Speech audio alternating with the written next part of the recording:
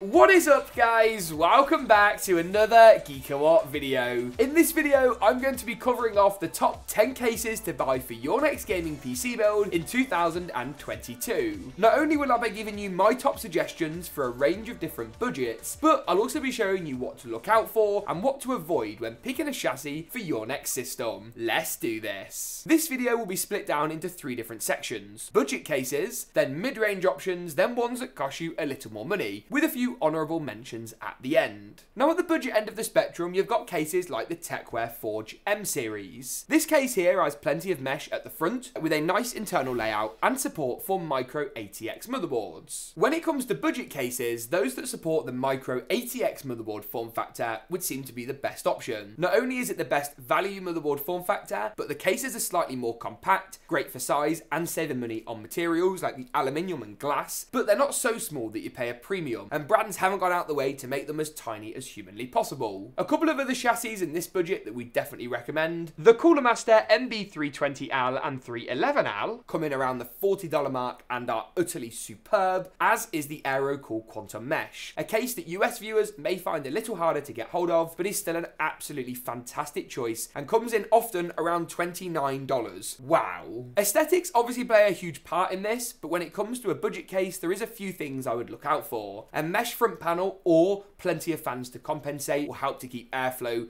really strong and keep the temperature of your components low, always a bonus in a budget build. And a tempered glass side panel will help you to admire your work when it comes to how good your system looks. Avoid cases that include a bundled power supply, as this will be pretty weak and not something I would recommend that you use to power up your system from a reliability perspective. But what about if you want to spend a bit more money? You want a slightly larger build like this system, built inside the MSI Velox 100p. Well, in the mid-range category, there are a lot of contenders. I'll cut straight to the chase though. My favourite ATX case is actually the Corsair 4000 series. This is available in an airflow or a non-airflow version. The non-airflow version has a glass panel with more included fans and Corsair IQ support, making it, in my opinion, a better choice than the mesh option. Coming in around the $99 mark, though I've seen offers for around $89 with rebates, these are sensational middle-of-the-road cases with some really great features. They contend really well with something like this MSI case, which is at number 2 in my list. I didn't expect to be recommending an MSI chassis in a video like this, especially considering their Gunyear and Sekira cases, which preceded this Velox line, were good but not fantastic. This changes a lot of that though, with really great GPU support. You can see here we've got a long Supreme card in with a radiator and a set of fans, nice to see. You also get 360mm fan or radiator mounting up top, with 4 included 120mm units. Airflow is great, and while RGB could be slightly improved, the price point of this chassis is pretty extraordinary. But what if either of these cases, aesthetically at least, aren't quite doing it for you? We'll try this, option 3 on the mainstream list, the new NZXT H510 Flow. With much better airflow than the previous H510 offerings, a really nice two-tone design with different colour options available, it looks fantastic. NZXT did let themselves down a little bit though by not including more than 2 fans nor any that are RGB, but it does have a competitive price point which will allow you to spend a bit more cash on decking it out with some nice RGB fans. It works best when combined with an NZXT cooler that gives you the fans included, so if you're planning to go for an NZXT CPU cooler anyway, this isn't going to be a point of contention for you. I just think that with all the great features, NZXT let themselves a little bit down with this chassis, but the price point should reflect that. And if you like NZXT, this is a better option in my view than the Elite, which does struggle significantly when it comes to airflow and temperatures. But what about if that's not quite doing it for you? You've got some more money to spend, you want a really high-end build, what case should you go for? Well, there's 2 major options I would recommend. The first is the Corsair IQ 5000 series. We recently did a full custom loop water-cooled build, and we're going to change this up next year and do a hardline system in it as well, so keep your eyes peeled for that and make sure to get subscribed to the channel. If you aren't already, you do not want to miss it. With 3 included fans at the front and 1 at the rear,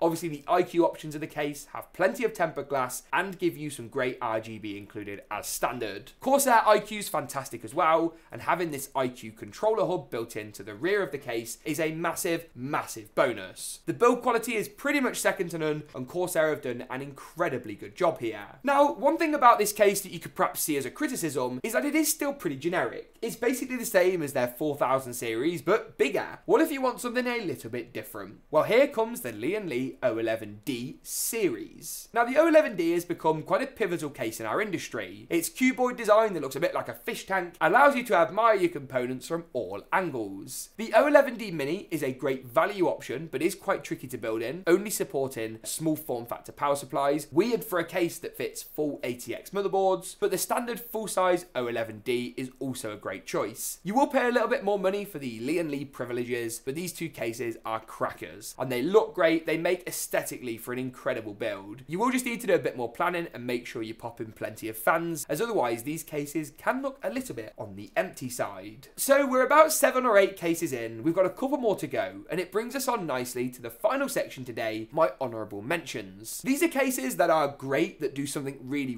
well, but are perhaps ones I wouldn't recommend for a first time builder, due to their complexity or quirks. And the first of those is the Cooler Master NR200P Colour Series. The NR200P from Cooler Master was a fairly bland and boring case, until someone took it into Microsoft Paint or Photoshop, got the hue saturation slider, and started having a bit of fun. Available in like a teal and a pink and a green and a blue and black and a white and a grey and absolutely everything, Cooler Master have gone colour mad, and it looks fantastic. It's really small as well as far as form factor goes, and you get a tempered glass side panel, so you can show off your system. Temperatures might be a bit on the high side, fitting an all-in-one cooler in is possible, but still a challenge, and the new NR200P Max, which also complements this case, provides triple slot GPU support. It's a complicated case to get your head around, and this video isn't going to be the one that explains it, but if you're looking for something small that's a bit different, I'd implore you to go ahead and check it out. I would also implore you to go ahead and check out this case, the Thermaltake Tower 100. Now, this case isn't that weird, it's just a form factor that we've never really seen before. I like the way it's designed, I like what Thermaltake have done, and I like how Thermaltake are always pushing the boundaries and trying to do something a little bit different. Once again, would I recommend this for a first time builder? Probably not. It's easier to build in than the NR200P, but still a little bit of a challenge. It's a great looking case though, and I think it works really well if you're looking for a centerpiece. And Thermaltake, as it happens, coincidentally, have also got lots of different colour options available on this one too, in limited edition runs. So make sure you check those out, alongside all the other cases I've mentioned in this video, down in the description below. And with that, that pretty much wraps it up for our top 10, at least for the first half of 2022. We'll be sure to update you later in the year, and I hope you found this video useful, with some cases you just might not have considered before. If you enjoyed this video though, make sure to get subscribed to see more from us. Thanks a lot for tuning in, and as always, we'll see you in the next one.